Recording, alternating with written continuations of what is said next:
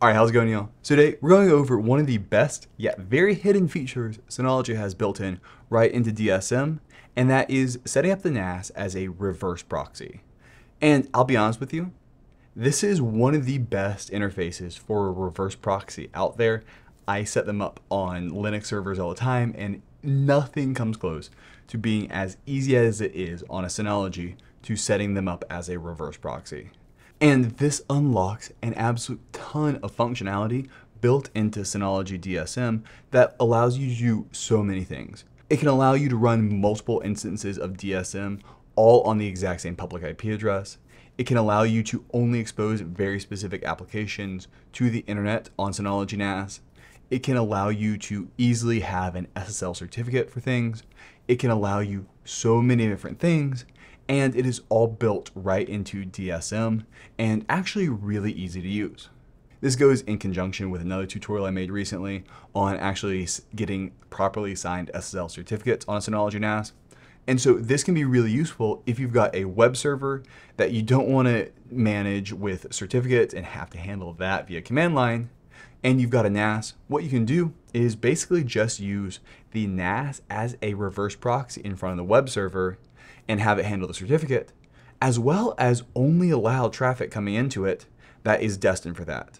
And so it does also really help with security, because now people don't just need to know the IP address that you're going to, and so they can't just scan and say, oh, hey, that's running port 80, I found a website. Instead, they actually have to know the host name to get through the reverse proxy, and so you kind of get to isolate off your web servers directly from the internet, which can be very useful as well. And they also have a really good access control list. So it's one of those things that has a ton of useful features for people who need them that is very tucked away in a hidden part of DSM. All right, so before we get started, what is a reverse proxy? And reverse proxies are pretty simple. Essentially what a reverse proxy is anytime you're running a web server, so HTTP, HTTPS, it basically allows you to run multiple websites or options on the exact same port and IP address, but match based off of the host name that comes in. So what does that mean? So let's say Google wants to use a reverse proxy and only has one public IP address. They want both Google Drive and Google Search to be run on the exact same public IP address and port, but they're actually being run on two different web servers. One that does Google Drive and one that does Google Search. So reverse proxy is simple. What you do is you basically have the reverse proxy say, hey, any traffic going to search.google.com, I'm going to forward that to the search web server. And any traffic coming to drive.google.com, I'm going to forward to the server that handles Google Drive. And that is how reverse proxy works. It looks at what's called the host name, so basically that URL section, and it figures out, okay, I was supposed to send this to this server. And there's so many other things you can do with it, but that is really the core functionality of it. It has that added security benefit of now, neither search.google.com nor drive.google.com, those actual servers, are not directly exposed to the internet. Instead, they are only exposed via proxy. So that really cuts down on the threat surface overall, and especially if you've got an old website, you can kind of have this proxy on there, and it can help a lot with security because now nobody connects directly to it. All right, so that is my basic explanation as to what a reverse proxy is. I think the most useful part about this for the next part is actually showing you how to set one up, and more accurately, how to find it within DSM, because it's not easy. So the first thing I'm going to go ahead and do is we're going to go into Control Panel. Then it is under Login Portal, Advanced, and here is our reverse proxy. Built directly into DSM, not a third-party app or anything, but it is a fully featured reverse proxy. To add stuff to it, you just go to Reverse Proxy, and we just go ahead and create new rules. And so everything I mentioned earlier is controlled by this one general screen. The reverse proxy name, it's just a note, whatever you want to call it. And then after that, you say your source and destination. So source has three different components: Protocol, which is either one of the web options, HTTP or HTTPS. Hostname, that is that thing I talked about earlier. In this case, it would be search.google.com and drive.google.com. We're going to be using a demo LAN that I've got with SpaceRex, so we're going to be using that. And then there is port. Port in general will be 80 for HTTP and 443 for HTTPS. Those are the default ports, but whatever you're doing, you can customize it to whatever you really need it to be. And so you do have those other options there as well. Then we have the destination. So the source is basically where is this traffic coming from and what does it say it's going to. Then the destination is where should we send it. The host name is the IP address or host name of the actual server that you're proxying. So if Google was running search.google.com on 10.50.0.1,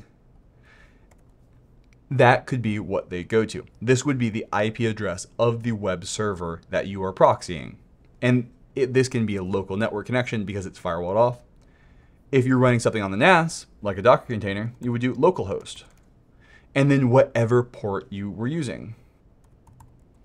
That's pretty much it. They're fairly simple, but they're very powerful because of it. I am going to mention here very quickly, but not talk about it much past that. We also have two options here for custom header and advanced settings. In general, you don't really need to mess with either one of these settings unless something's not working right. Sometimes you do have to use a custom header for different applications, depending on how they're planning on coming the proxy in. So you may have to customize those, but in general, most standard web apps will work without either one of them. Okay, so before we go through the rest of the reverse proxy stuff, there's also all of these built in for specific applications on the NAS as well. And that's actually how we got to the login portal section right here. If we go into the applications tab right here, we also have built-in reverse proxies for all of the different applications that support their own web interface. And this is something I use all the time, especially for Synology Drive. So this actually works the exact same way as the rest of the reverse proxies do, but we can go down into this section right here that I use by far the most, and that is the domain section. This is how you make Synology Drive behind a reverse proxy on here. So what you can do is you can basically say drive dot, in this case it's d.spacerex.co. So this is whatever domain you want to run it on. And then this is now a reverse proxy. So anything that's going to drive.d.spacerex.co will be sent to Synology Drive. I use this all the time because this allows you to open up Synology Drive to the internet to get really fast sharing speeds, also running off your own branded domain, while also acting as a pretty good security measure compared to running it just on like port 5001. That's because the way this works is somebody has to know this URL, this domain name, to get to Synology Drive. And so even though they'll see you running something on 80 and 443, those web ports, they won't know about this Synology Drive unless they also go to it. So it's a very useful way of kind of shielding out your stuff so people don't even know that it really exists. Plus, 80 and 443 are web servers. So it doesn't really tell you that there's a NAS, and anybody scanning for those ports is going to find millions of them that don't really do anything. So it's actually a way of security through obscurity. It is not obviously a perfect system for really sensitive information, but for just cutting out spam, it is very useful and is one of the reasons why reverse proxies are used so widely. So here we're going to use this domain. And basically, it is like I set up a reverse proxy going to Synology Drive on ports 80 and 443. And so we'll show that here. And I should also mention that all of these have this access control profile where you can actually have specific rules based off of a source IP address that you can customize really well. As I said, this is ultra fully featured So you can run all this stuff on different IP addresses and allow different IP addresses to access it. It is very, very, very in-depth there. Okay, so now we've gone ahead and we've said we're running drive.d.spacerex.co as a reverse proxy on here, right? And now you've got two different ways that you can run this.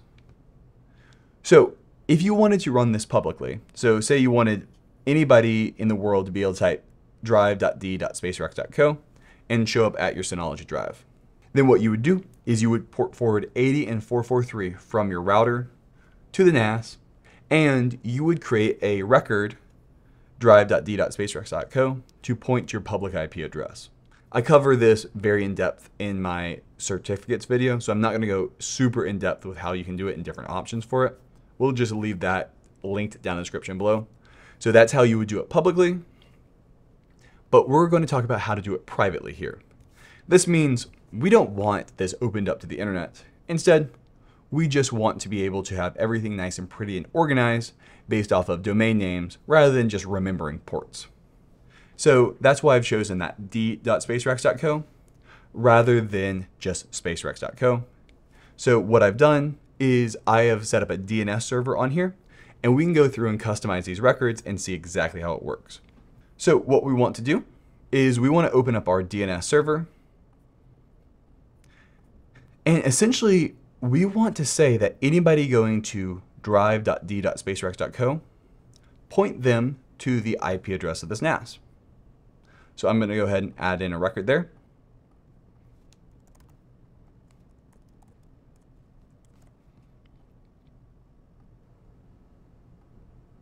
And then we can come in right here. And just like that, you can see it brought us directly to Synology Drive. So that is how this works. Basically, my NAS sees that we're coming in and we're trying to get to a host name called drive.d.spacerex.co. And so it then moved that to the Synology Drive application. And so that is how you can do it with internal applications. You can also do this with other applications as well, Docker containers, and even other NASs and web servers.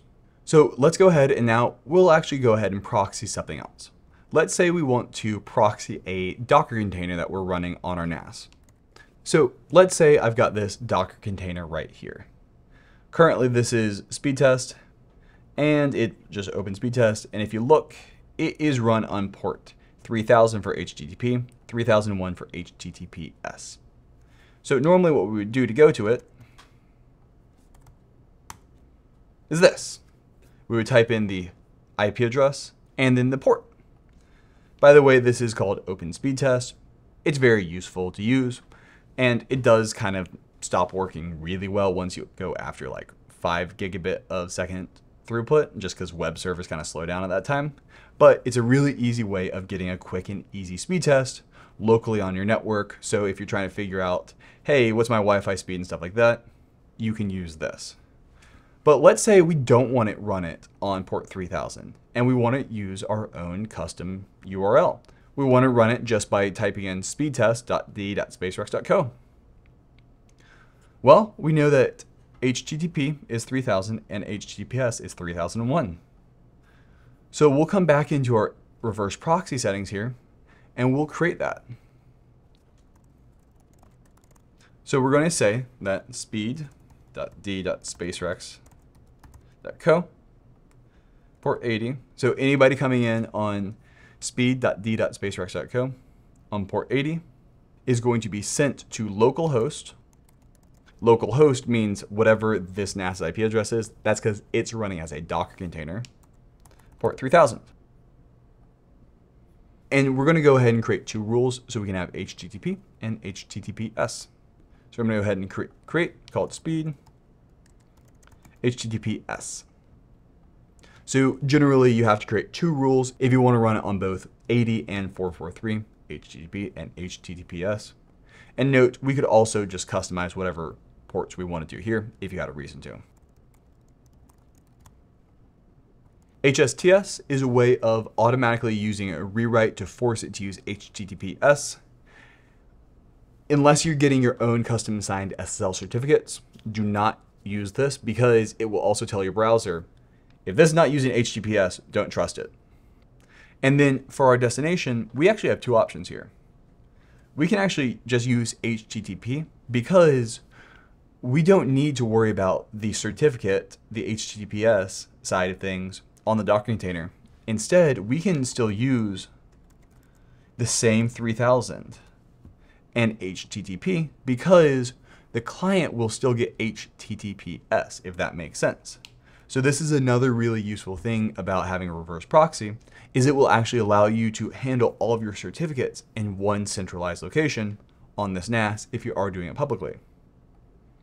So now that we've done that, the next thing we need to do is just make sure that speed.d.spacerex.co once again points to our IP address of our NAS again.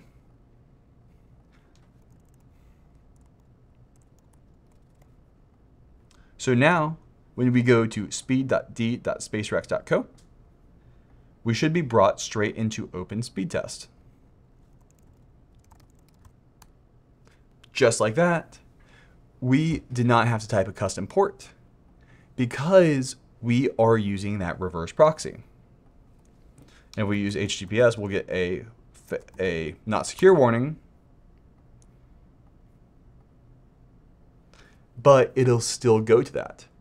And that is how you can use a reverse proxy. This whole time, we've been using localhost for the destination hostname, but we can also use any other IP addresses. So all of these have just been internal things running on the NAS, but there's nothing to stop us from sending it to anything else on our local network.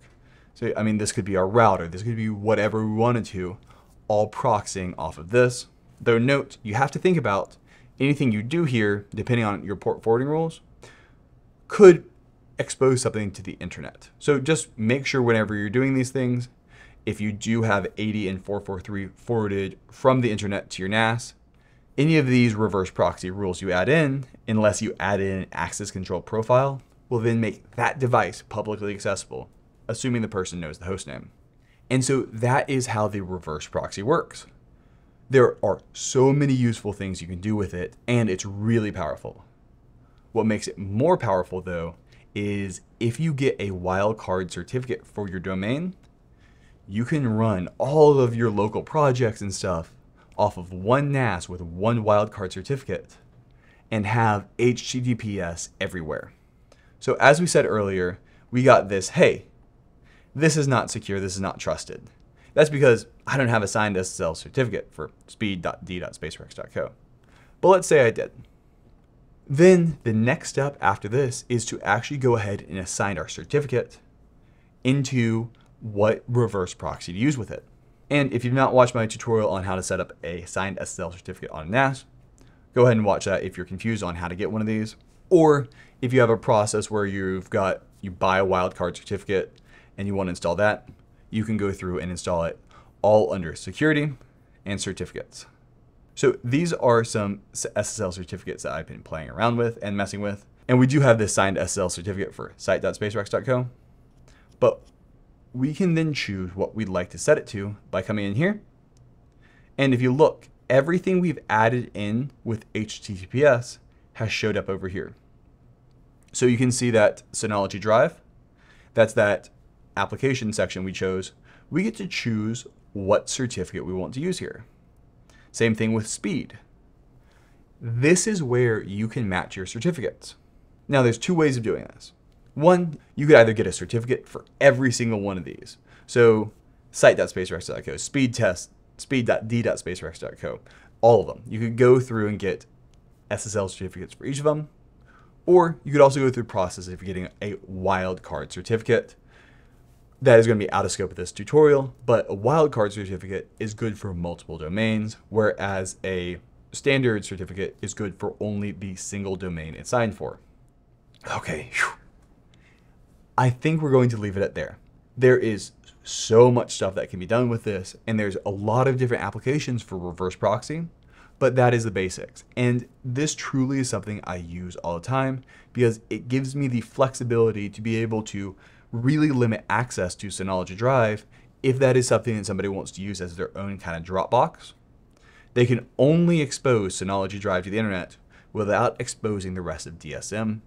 And you're also kind of hidden away in all of the noise due to the fact that 80 and 443 are very common ports to be open. And somebody has to know that you're running Synology Drive on the application. Plus, when you share files out to clients, the URL looks beautiful because it's coming from a standard looking website rather than running on 5001, which just looks odd in a URL when you're sharing files with somebody. All right, well, that's going to be it for this tutorial. If you'd like to hire me, there's a link for that down in the description below. And if you have any other questions, put those down in the comments below. And have a good one. Bye.